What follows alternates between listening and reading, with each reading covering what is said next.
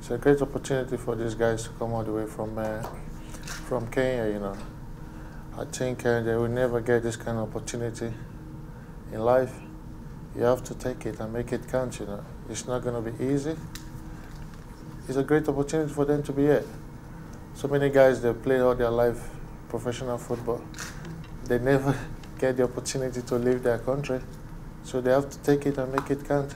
Really, it's going to be a great experience for these guys. And in football, you never know what's going to happen. When you look at the defense, they're more aggressive. They're more determination. They want to play.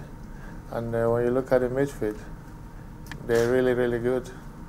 There's another guy, I can't remember his name. He got dread with left foot.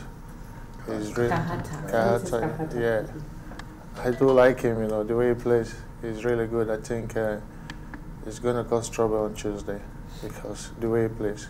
It's going to be difficult to mark him as well.